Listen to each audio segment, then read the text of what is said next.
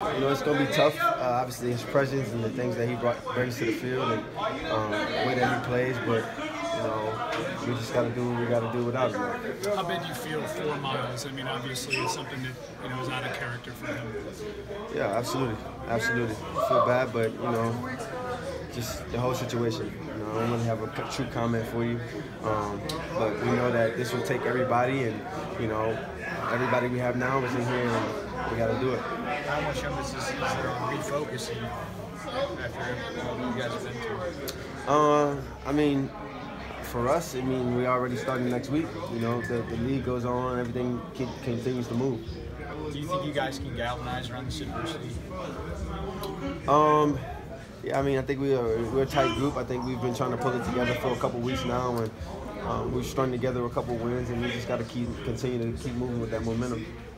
Does it feel like there's a cloud over the season now after what happened Thursday night? I mean, it's No.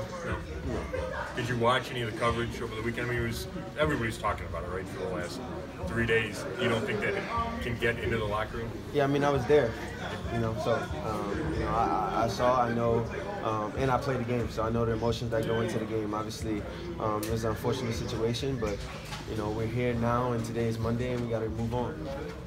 Are you worried at all about a fine from the NFL saying they're going to look at all the videos and see who came off the sideline and try to pull guys apart? Not worried about it. I'm just ready to go at the Miami Dolphins.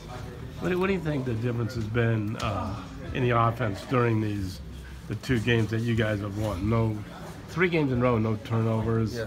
fewer penalties. What has turned that around? Just that, you know, penalties, turnovers. We've been being able to control the ball. I think for us, we've allowed ourselves to start fast. We have found ways to continue to score points when we get in the red zone. And if we do that, then I think, you know, our chances of winning increases even more.